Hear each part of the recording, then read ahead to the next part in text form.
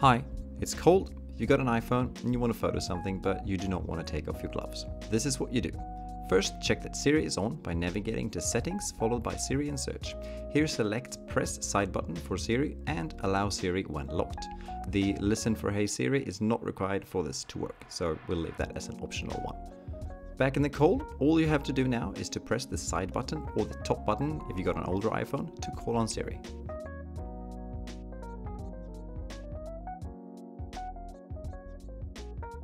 When you got her attention, simply say "take a picture" to open up the camera using your voice.